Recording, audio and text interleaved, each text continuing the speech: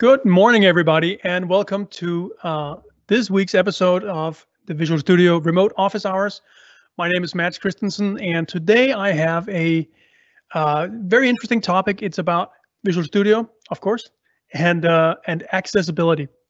What we're doing with accessibility in Visual Studio, as well as is there something that you as a developer are getting can get into your apps from an accessibility point of view by the features of Visual Studio. And so we're going to talk about all of that stuff. And it's a super interesting topic to me. I've been in this space for quite a few years from the web side of things because I used to be a web developer. And so this is a topic that is near and dear to my heart. And today we have the absolute expert, the one and only Dante, who is the basically who owns the whole accessibility story of Visual Studio. Hello, Dante. Hey, Matt. Thanks. Yeah, my name is Dante Gagne. I am the accessibility driver for DevDiv, so Visual Studio, VS Code, all of our developer tools. My job is to kind of be a subject matter expert for accessibility. What does it mean? Work with teams to help them understand the impact of the choices that they make on folks who use assistive technologies, and generally just try to be the voice of the customer in this one. This is a space that for a while hasn't been represented very well when it comes to developer tools and things like that, and we're working harder to do a better job at it, and I'm glad to be a part of it. Thanks. Yep. So for the people that are watching this live, you have a Q&A panel. If you check out if you're watching in the browser or in Microsoft Teams, check out the panel on I think it's on your right-hand side. You can ask questions, and we will try to answer them here as they come in. And if you're watching on YouTube after the fact, then just write your comments below, and we will answer them there as well. All right, so Dante, one of the things I hear the most when we're talking about accessibility is that it has to do with making sure that blind people can use my desktop app, service, website, whatever it might be that I'm building. And I don't know how to test for that beyond sort of there are some tools I can use that I have to basically Google for every time because I don't remember them. And so it's hard to get started, hard to understand what it means, and is it just for blind people? So it's a great question. So we tend to focus quite a bit on visually impaired and blind folks using our applications because they're the ones that have a workflow that's most different from the keyboard, mouse, screen users, and it really is a different mentality. I went through screen reader training about a year and a half ago, and it took me well over a week just to do something simple like open Outlook and send an email. It's a whole different way of approaching your application and understanding how those tools work with Visual Studio and whatever tools you're doing. That's kind of the first step. Accessibility on a whole, though, the Microsoft mission is about empowering people of all ability to do more. I'm sure I'm getting Satya's words wrong there, and he does it a lot more eloquently than I do, but it's not just about blind folk. It's as well folk who have motion impairments. I've got a great video from a colleague of a quadriplegic database administrator. He has no motion in either arm, either leg, and he is a full database administrator. He uses SQL day in and day out. It's kind of amazing the things that he can do with it. It's motion impairment, it's hearing impaired, it's more and more we're also interested in neurodiversity. So folks who have autism or ADHD like I do, it's how little things like distractions in Visual Studio that a typical developer can overlook can be very distracting for folks who identify as having ADHD, and the impact that can have on their productivity. How can we make things like that better? There's a whole spectrum of space there that we're learning. We've got a pretty decent idea of how to deal with screen readers and switches and motion impairment, but learning how folks with who are neuroatypical, helping them learn to be more productive it's a brand new space. We've been doing a lot of exploration there. So let me answer the question that you actually asked. There are tools such as Accessibility Insights, and of course the garbage truck picks right now to pick up. Accessibility Insights is a tool from Microsoft that will scan your running application and look for a lot of the most common issues. Like there's a property in WPF called the automation properties.name. That is what the screen reader will report when Focus arrives. Accessibility Insights will let you know, hey, you've got a control here that doesn't have a name. So when the screen reader arrives there, the screen reader literally doesn't report anything. All it will say is button. It's like, well, great, I've got a button. I don't know what clicking this is going to do. I've got no information at all. I've got nothing.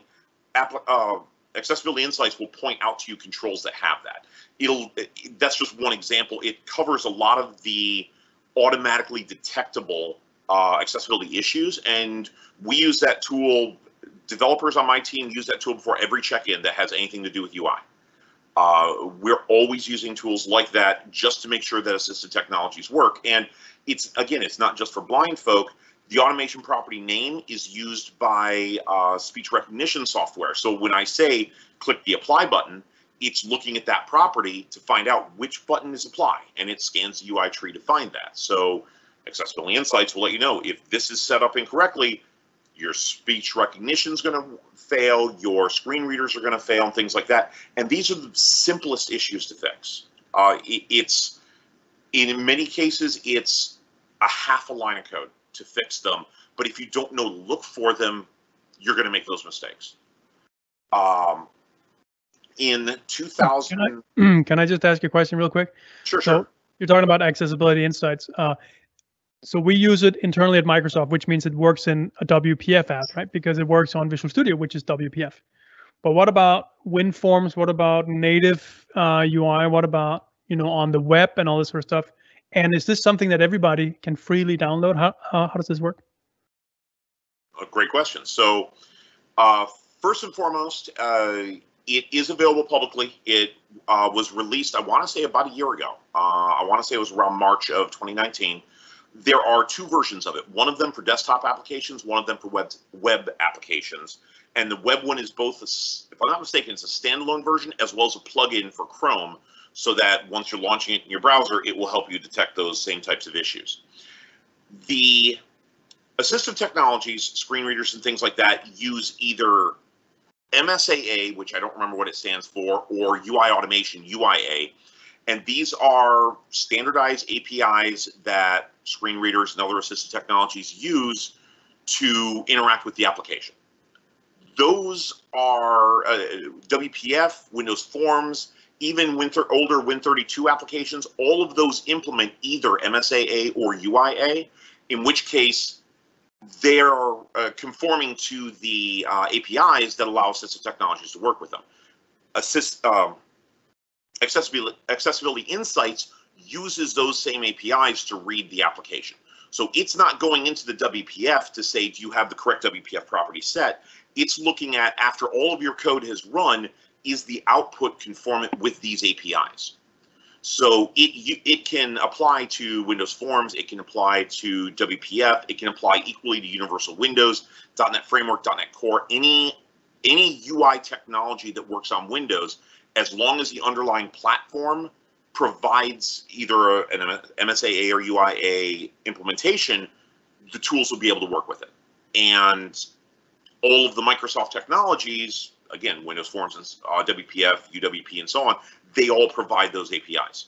So the very long-winded answer, which if you haven't noticed, I'm good at, all of them do work with Accessibility Insights, except for the web. The web has a different way that it exposes those automation properties. That's why there's two flavors of Accessibility Insights. There's the one that works for web technologies and the one that works for desktop.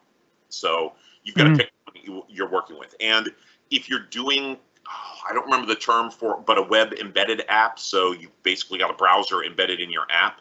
I believe you want to use the web version, because it's still going, the assistive technologies are going to be interacting with it as though it's a web page, even though it's a standalone desktop app that's not in a browser, if that makes sense.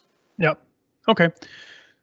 Cool. So yeah, so there's a bunch of tools out there, and Microsoft has one as well, the Accessibility Insights, which is really cool. And it's very, very helpful. I've used it in the browser before. You mentioned it works in Chrome, and because the new Edge Microsoft Edge browser is also based on the Chromium thing. It also works in Edge, which is nice. Cool. Yep, absolutely. So, I'm really happy that there are these tools that can automate a bunch of this stuff so that, I would say that a minimum is, I think it makes sense that we as developers, we try to make sure if we're allowed the time, which hopefully we can advocate for, right? That we at least do a pass over on the automated testing by these tools, just to catch sort of the low hanging fruit.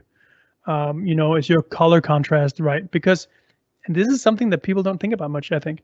Color contrast, like if you're colorblind, or you don't have to be like completely blind, let's say, to be visually impaired in some way.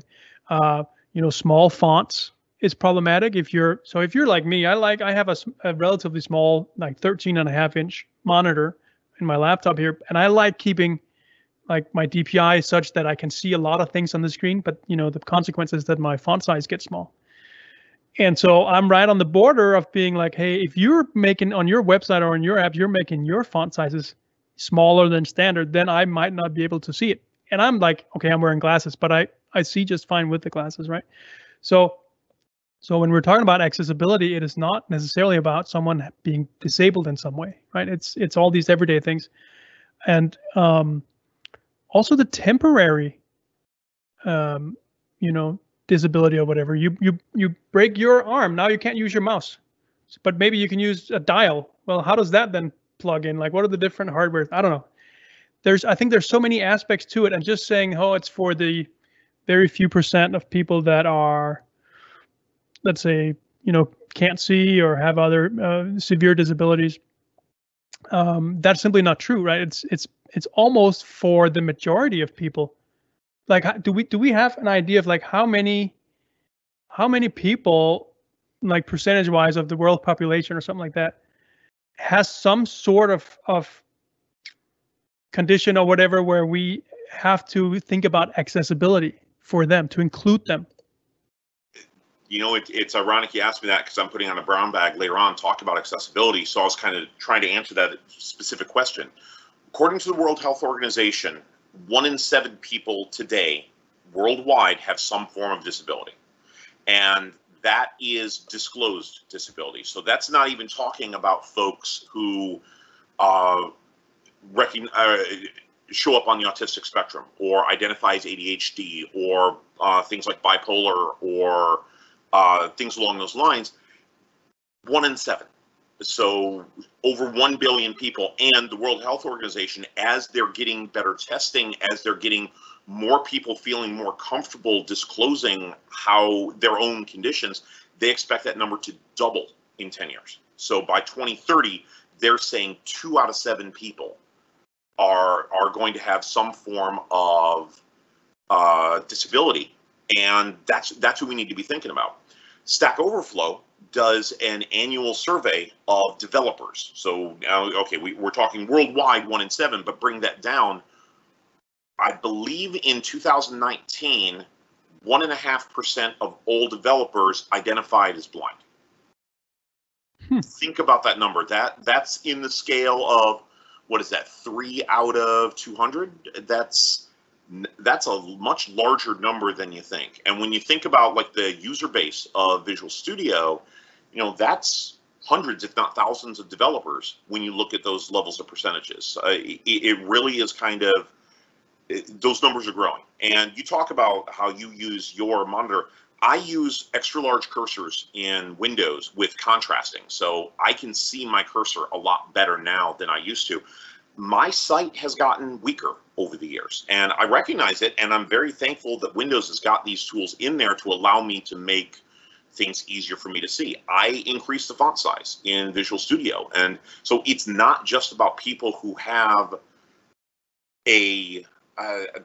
I'm always hesitant to talk about disabilities because it's amazing what people are able to do with the abilities that they have. So I don't want to say it's limiting in some way, but just those folks who interact with their environment differently, they can be amazingly productive. One anecdote I pulled from the CSUN conference last year was a blind gentleman I was speaking with, and he said, when he's learning and he has to go through reports or white papers or anything like that. He considers himself to be more effective than other folks just because he has a screen reader that reads at 4, 5, 6 times what a normal human speaking speed is. So for you and I to read this, it might take us literally 3 times as long to go through a page as somebody who's used to working with a screen reader.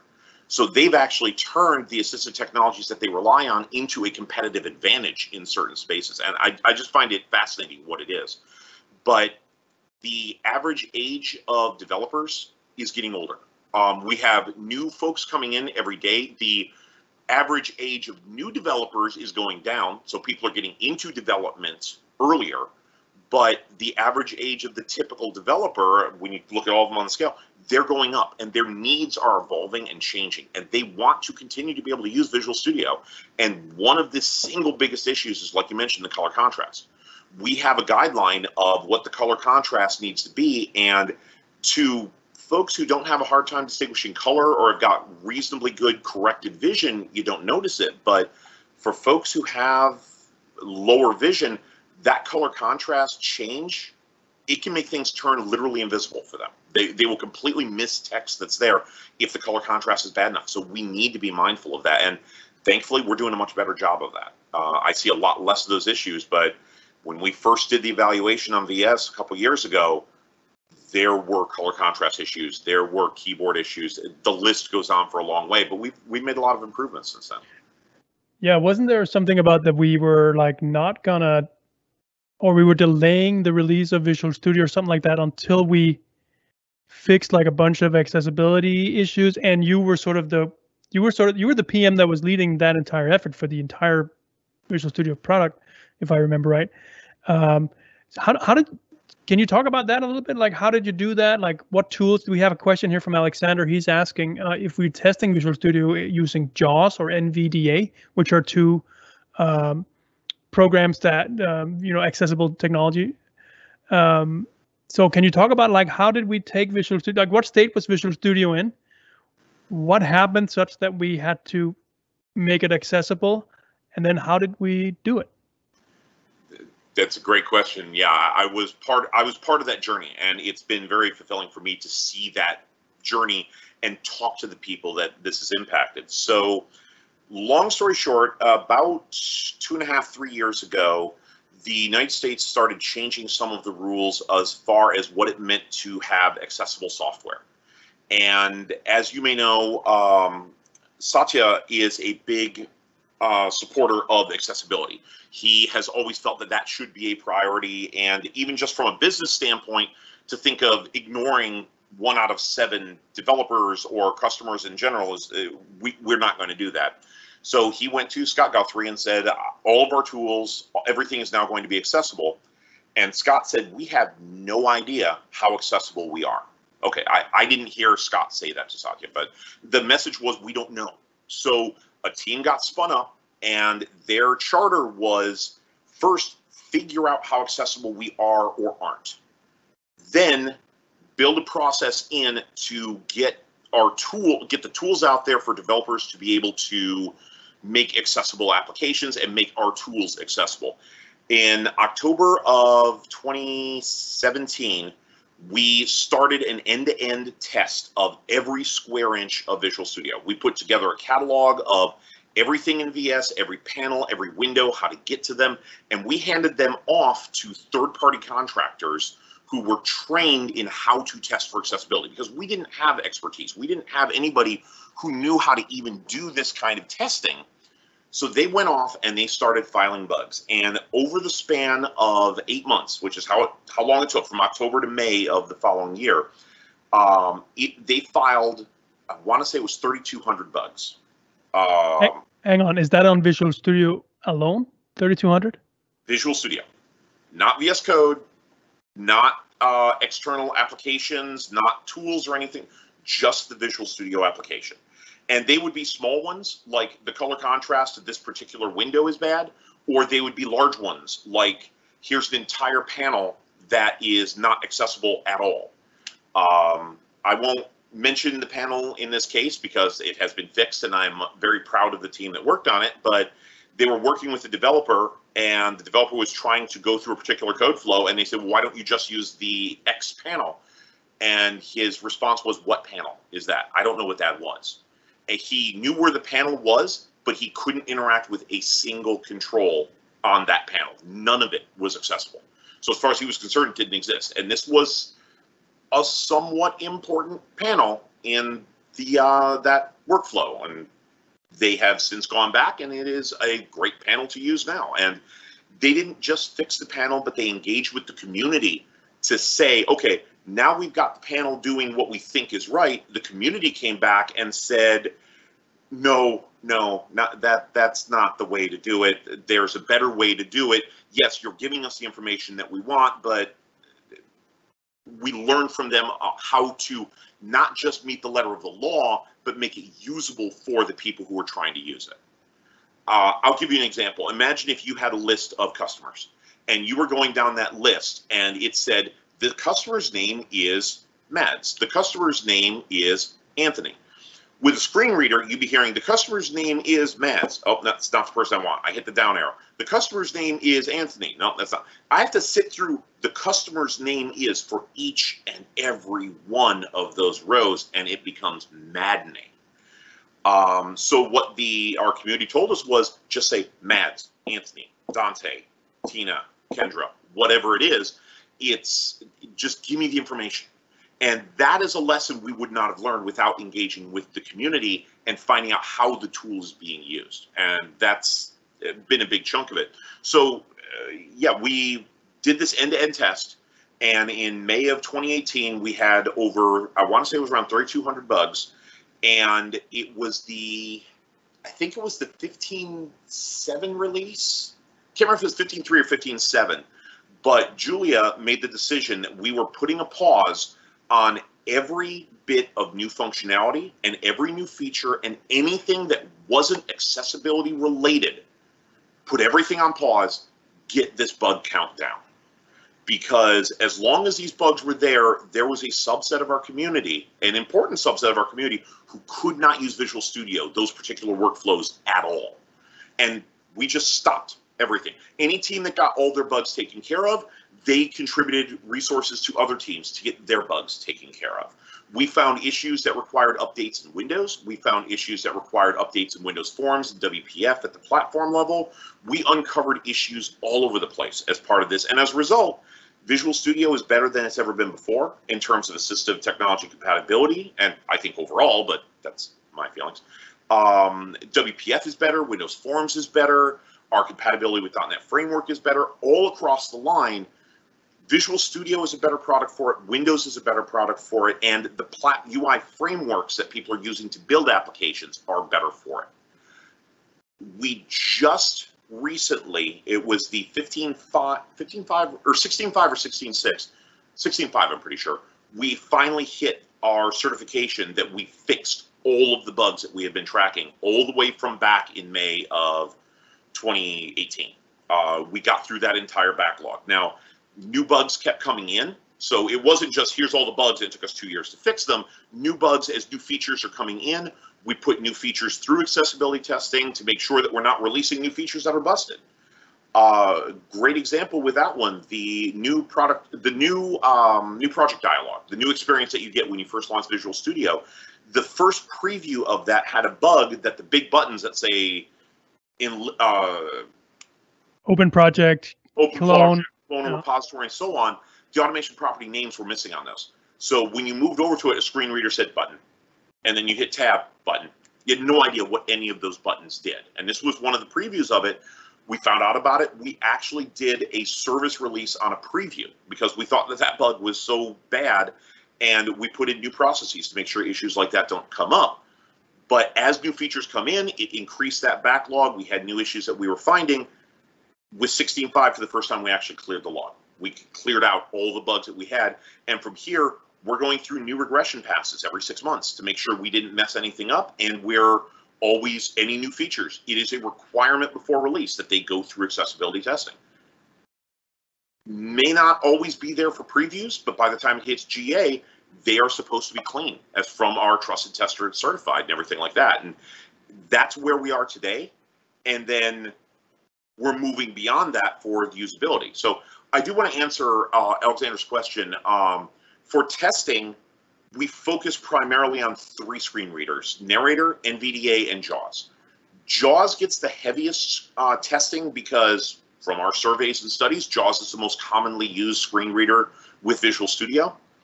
We test with NVDA because JAWS is a product that has costs associated with it. NVDA is free for all developers. So we didn't want to optimize for a screen reader and tell everybody, yeah, we work great with the screen reader that you have to spend extra money for. We want to make sure that we had a good solution for folks who wanted to use another screen reader that was freely available. And we're also working with Narrator. When we first started doing Visual Studio testing, we had a lot of issues with Narrator, but we work with the Narrator team now so that we've got better compatibility there, and Narrator is starting to move up steadily among the screen reader that people use. When I first started talking to folks in the blind community about what screen reader they used, the not so complimentary joke is Narrator is a good enough screen reader to use to get a better screen reader on your desktop.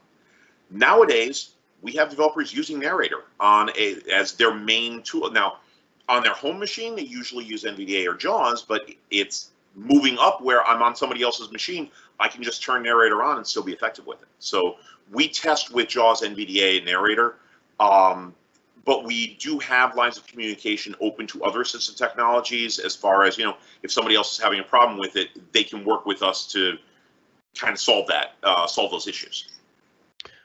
All right. So that's a very interesting thing that you test with 3. It makes me wonder if there's one of those 3 tools. You said Narrator, NVDA, and JAWS. So Narrator is built into Windows, right? Windows 10, Windows 7, whatever. If I just test with Narrator, is there a good chance it will work with the others as well? Like if I do a manual pass with Narrator, am I setting myself up for improving the situation, generally speaking, for all of these different screen readers? So the short answer is yes. You are definitely doing better. I've worked with a dietitian for years for weight loss, and one of the things she always says is a few small decisions makes an improvement over no good decisions. So if you're doing manual passes with Narrator, that's going to catch a large number of issues as far as keyboard navigation, as far as automation properties and things like that. It will catch a lot of them.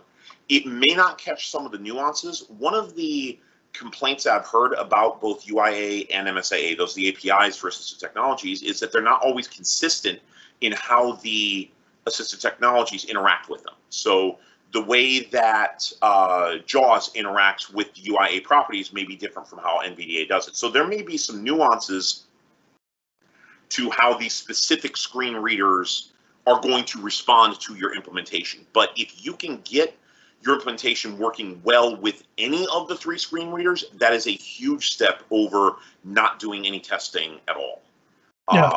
Yeah, absolutely, it's a great step. And again, Accessibility Insights helps there too, but Accessibility Insights won't help you realize that you've got controls that you can't reach with the tab key. Or it won't help, well, I think it will help with ones that aren't accessible via tab, but it won't help with, your order of your controls is wonky, or you're jumping around the page, or things like that.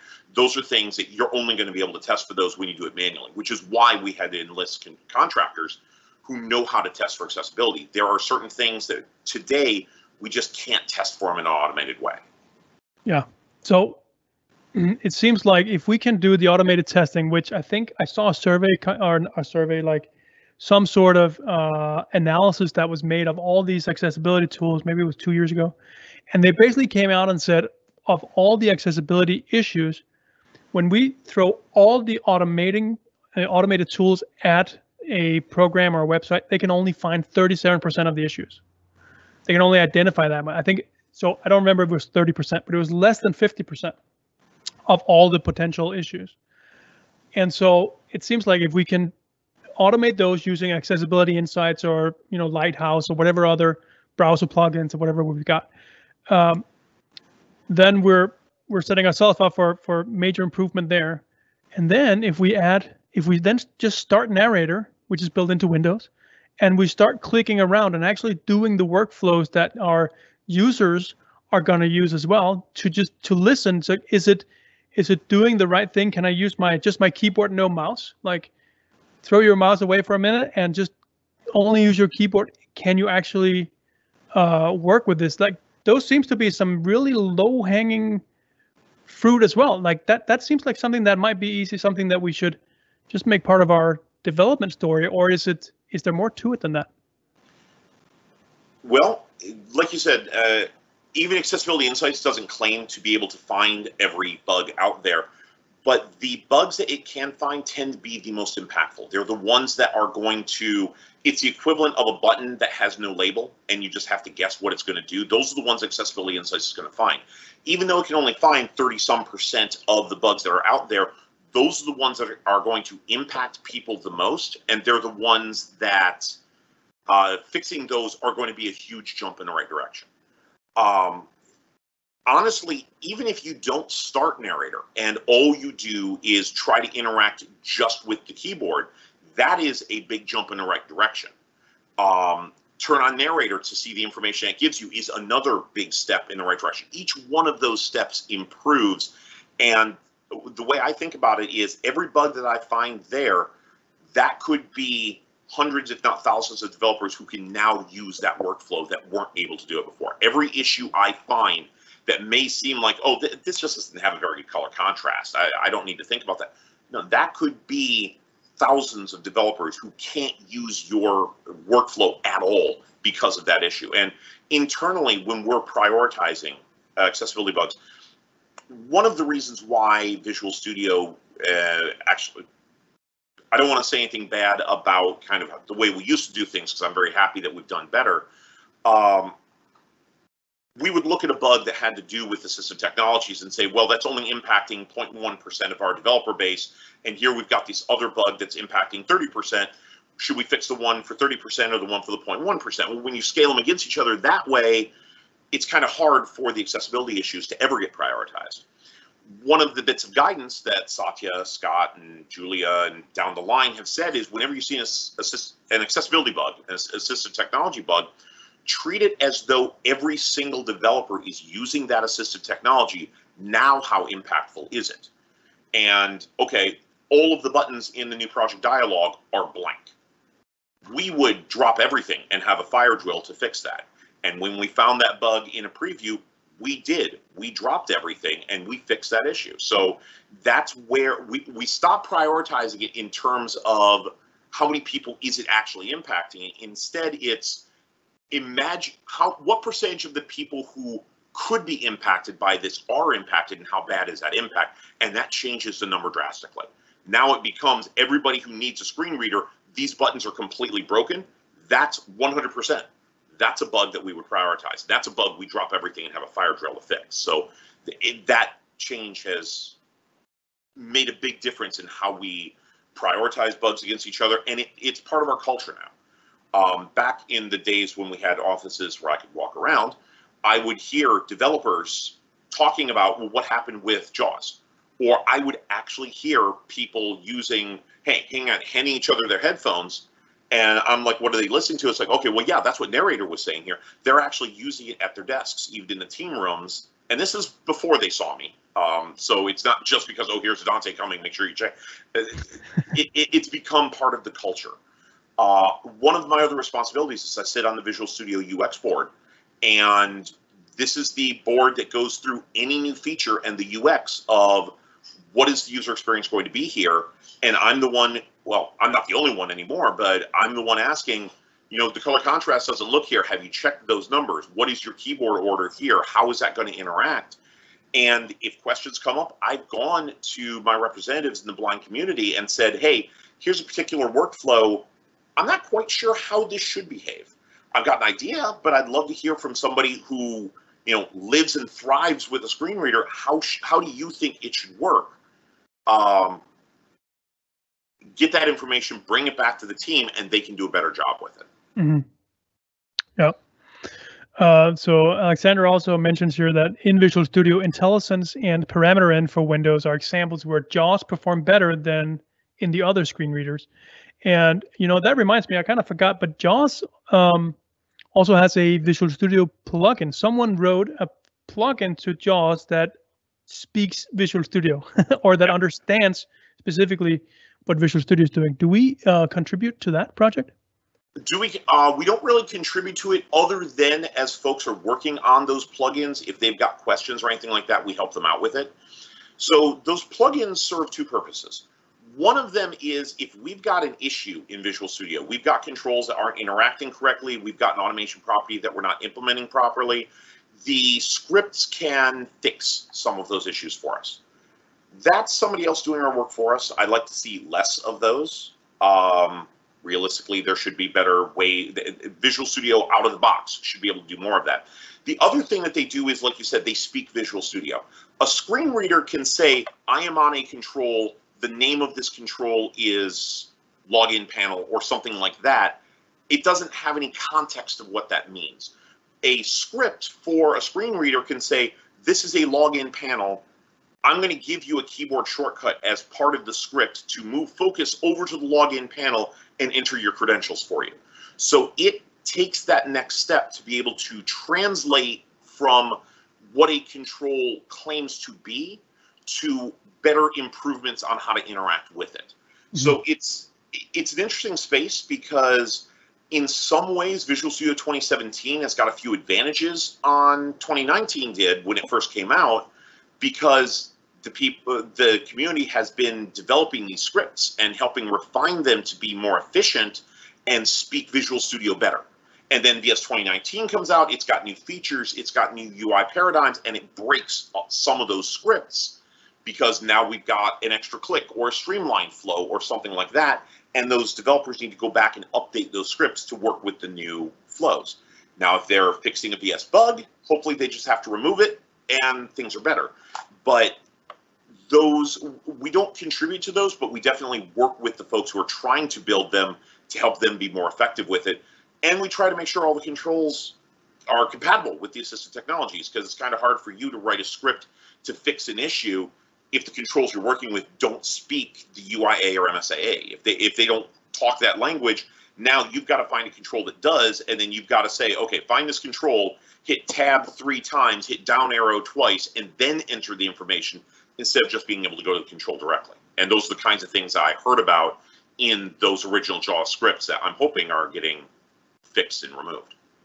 So the fact that there exists a plugin for JAWS, does that mean that we have not been good enough on the Visual Studio team to make Visual Studio accessible enough such that one of those plugins are required? Is success for Visual Studio and accessibility that the plugin is no longer required and it just works in every screen reader because we adhere to some standard APIs or something like that? Is that fair to say that? It's a tricky question. I would say if you're looking at those scripts and you're seeing things in there that work around bugs in our compatibility with UIA, I want to see none of those. I want it to be just the things that make the screen reader user's life better. Do I think they should completely go away? No, I don't think they should. A script for a screen reader is very analogous to an extension for Visual Studio. You might be saying, do we want to get rid of all extensions for Visual Studio because an extension to Visual Studio means that this is functionality that VS should be doing. Somebody had to write an extension to fix it. I would argue saying, no, actually, that's a custom workflow that somebody wanted to optimize a particular subset of folks, and it was more useful for them to create an extension to do it than it was to try to push that into VS.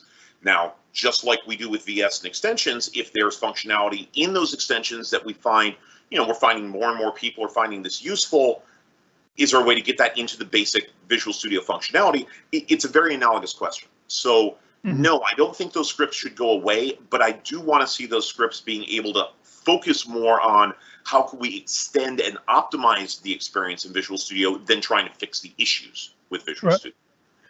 So that gives me an idea, because I do like to write Visual Studio extensions, but I have never done an accessibility check, not because I didn't want to, but because I I knew how to do accessibility checks for websites, those automated tests at least. But I didn't know about the narrator thing. I need to go through my extensions and make sure that they're actually that they make sense, and also from a keyboard perspective and all that stuff. That's a really good idea. Maybe we should actually provide some guidance. How do you add that metadata, if you need to add metadata to your buttons and click event handlers and whatnot, such that they can be read correctly from narrator? We should make sure that happens. Yeah, absolutely. The WPF in particular. So before I came to the editor team, I was on the desktop development team for 16 years. First as a tester, then as a PM. And one of the things that I really saw with WPF that I'm glad to see is their compatibility with assistive technologies out of the box. So when you create a button in WPF and you say content equals accept, it will automatically set the automation properties so that a screen reader will know the name of this is accept, unless you override it. So WPF and Universal Windows have gone a significant distance towards your default behavior, your default code is going to be compatible with the assistive technologies unless you go in and override it. And if you know enough to override it, hopefully you're overriding it in the right ways. So a lot of your controls, I wouldn't be surprised at all if they're working right out of the box. Mm-hmm. Now, there are best practices. Like, for instance, I don't know how many controls I had that the name of the button was accept button or address list box or things like that, because I had a tendency to put the type of the control in the name because that made it easier for me to control. Screen readers historically will give the name of the control followed immediately by the type of the control. So as I'm tabbing around, it will tell me address text box, text box. Well, I don't need to hear address text box, text box. It's the address. And then the screen reader will tell me the type. So getting the type of the control out of the name is just one step that you can do to be a little bit more compatible with the screen readers. You can still work with an application that says accept button, button. It doesn't block you from working, but it's not quite as useful. It's not quite as friendly to the screen readers. That's a case where the accessibility insights and actually powering up narrator and running through, it will help you see those issues that are kind of the ones that are going to be grating on people's nerves and making it harder to be effective. Okay. Another point I do want to make there is both accessibility insights for desktop and Windows have got plugins to be able to work in CI/CD pipelines. So if you're talking about running those tests and things like that, they have ways to get those into automated. For desktop, you need to incorporate into like a unit test workflow or something like that. But for HTML content, it can actually do static analysis of your HTML as part of your CI/CD pipeline, so that you'll get, just like you would get a build failure, you'll get notifications of, hey, you've got an accessibility issue here. Here's how to fix it. You can work that in to help make sure those issues are that much more shifted left and found before it starts impacting people's productivity. Yeah. So, so there's all these different layers, it sounds like, to accessibility testing and to fixing things up and all that sort of stuff. And I know that when we did in Visual Studio, we did our big pass. We wanted to get to accessibility grade. Was it C or B or what was it? Like, can you describe what are those different levels? And if you're out there listening and you have your own app or whatever, what is the minimum level you need to achieve, sort of? And how do you move between the level? How do you get the higher levels, and what does it all mean? That's a great question. So when I mentioned before, Scott and Satya kind of got together, and Satya said we want to treat accessibility much more seriously. We created a scorecard for ourselves. It uses the American grading ABCDF scale, where an F is we have no idea how accessible we are or we're not. We haven't done any testing. We have no clue where we are, and every product in Microsoft started off as an F. There may have been a few over in the Windows organization or the Office, or Office has always been very strong supporters of accessibility. They've done amazing things over there. We kind of try to live up to their standard, honestly. everybody started an F. We went through our testing, we got those back, and then we moved up to a D, which is we know where our accessibility issues are, but we still have accessibility issues. And when we define an accessibility issue, we've got a whole system as far as how long it's been since it was found, how impactful is it, and so on. But the long story short is, if it conflicts with the WCAG guidelines, the Web Content Accessibility Guidelines, it's an issue that needs to be fixed. And if we had any of those still around that were more than 60 days old, that put us at a D grade. A C grade is where we cleared the backlog. We fixed every bug that we knew about that was impacting our assistive technology compatibility, everything that was more than 60 days old, because once we find a bug, we give ourselves a little bit of leeway to fix it. We can't fix it that day and ship a release for it, but everything that falls into that bucket, we fix it, and that's a C grade. So that is barely meeting compatibility with the WCAG guidelines, and those WCAG guidelines are what influences the EN 501, EN 301, Section 508 in the United States. It affects a large number of the laws that are built worldwide in terms of accessibility. The step up from C grade is B, which is usable. So we're compliant, you can use our software. Usable means that we have gone to members of the community, various accessible communities out there, given them the software without instruction and said, can you do these tasks? Can you create a new project, a new WPF project in Visual Studio? Can you install Visual Studio? Can you edit the code and things like that? Very basic tasks. And they would give us a, yes, you're usable. That's a 5 out of 5. No, you're completely unusable. I can't even figure out how to get my job done is a 1.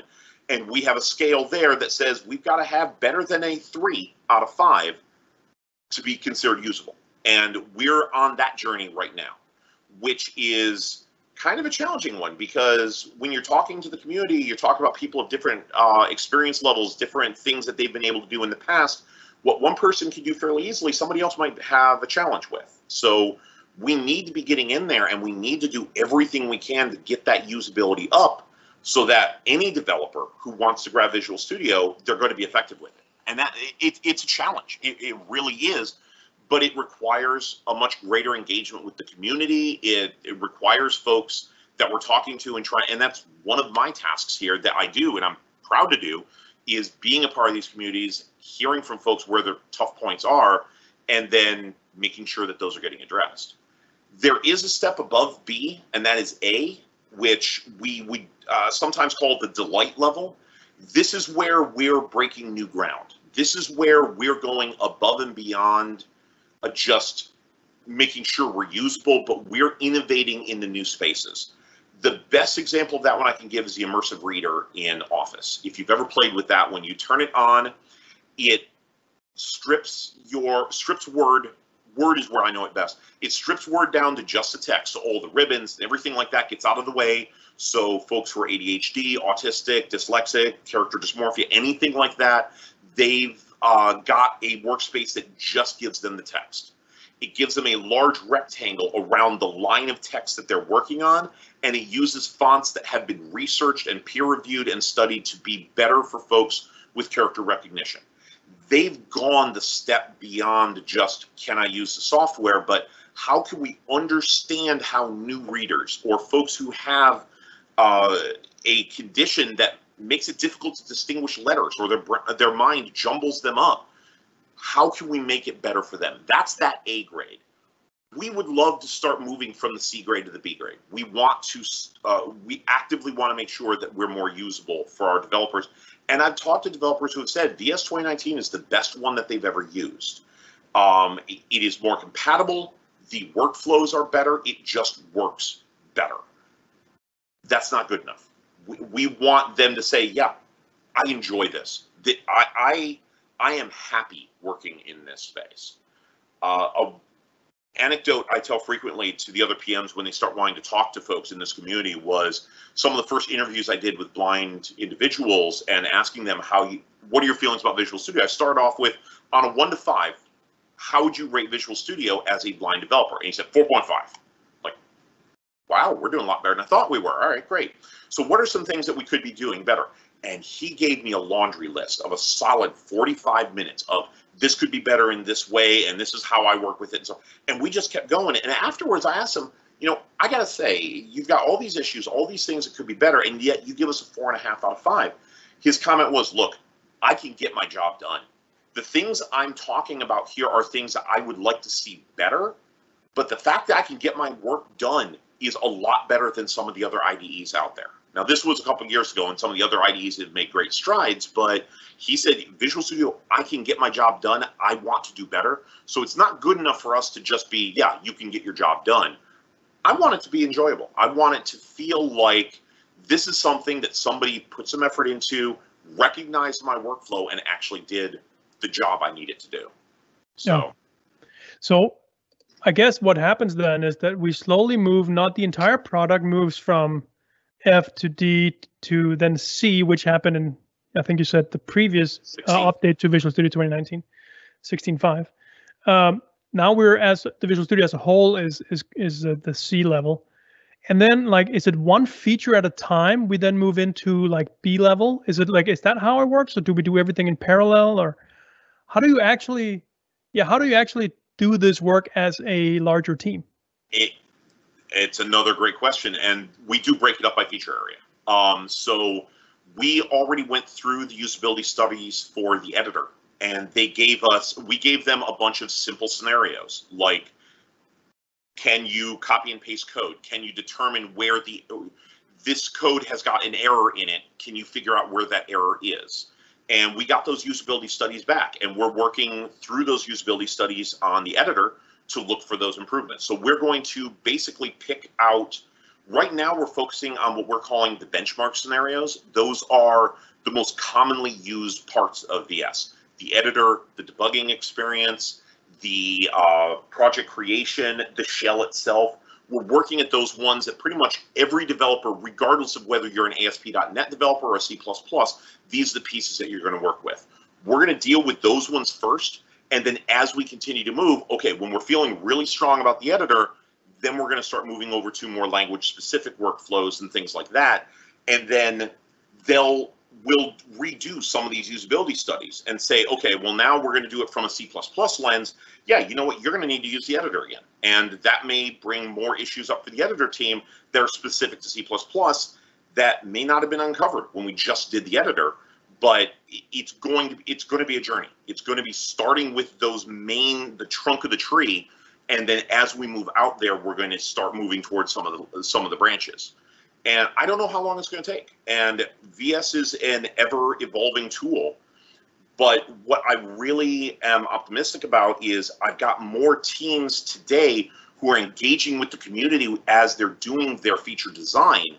I feel like we're going to be getting rid of more and more of that debt, and the features that come out, at least I hope, are going to be more usable right off the bat, which is going to reduce that we need to keep doing from the trunk of the tree outward. And then again, I'm not very active on Twitter, but I'm active on Twitter. I'm active in developer community, which is the Visual Studio feedback tool that we've got. I'm always looking for these issues that come with accessibility and make sure that they're getting the visibility that they deserve. So it's us engaging with the community, it's the community engaging with us, and us being proactive about new experiences and making sure they're doing the right things. That's a great segue, because I would imagine that for a lot of people that need Visual Studio to be more accessible in certain areas, or that would really benefit from it, is there a way that's super easy for them to let us know the issue, make sure that if they create a feedback ticket, if they go into Visual Studio up to help and then send feedback to report a problem, for instance, is there a way that will automatically be recognized as this is an accessibility thing, therefore it will automatically be prioritized?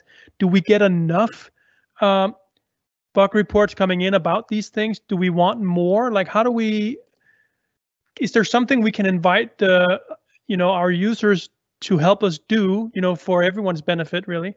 Are we doing enough on that front too? Like, I don't know.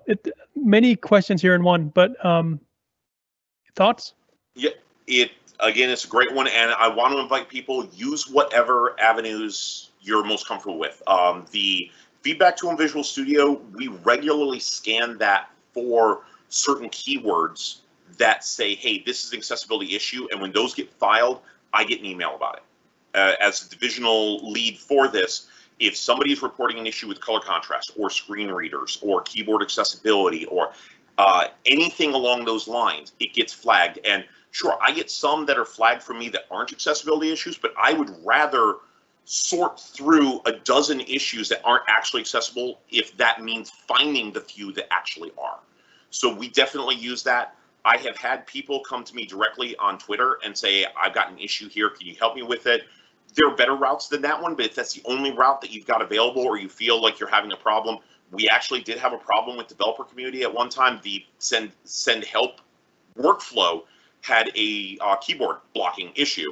And I had someone reach out to me on Twitter and say, I tried to report the issue and I couldn't because the issue was with the tool to report issues. Worst case scenario, honestly. And that was another one we fixed very quickly. But they reached out to me on Twitter, and that's how I became aware of it. And we were able to fix that. And those tools now have got better workflows in them to prevent issues like that from recurring.